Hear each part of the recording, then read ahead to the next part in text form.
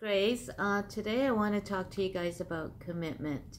I know for some of you, commitment is a really has negative connotations. Some of you may think it restricts your freedom or your activity, but I actually think commitment is a really great thing, especially if you're embarking on this entrepreneur journey.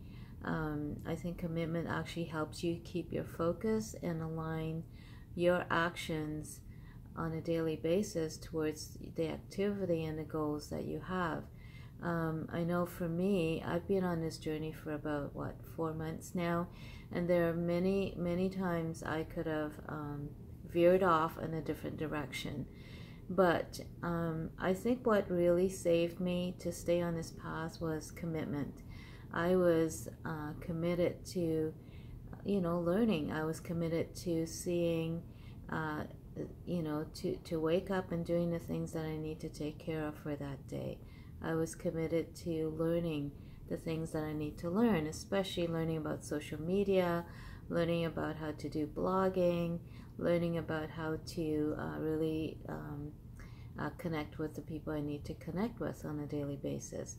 So I think commitment really is, true commitment anyway, is really does not involve time. I really think commitment really is an everyday thing that you embark on, and it actually is a state of constant renewal, and it's a promise that you make to yourself, and it's a promise that you keep.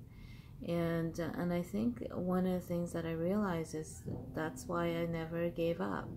I could have really given up so many times this past few months, but I think commitment is a great thing, and you have to constantly renew that within yourself.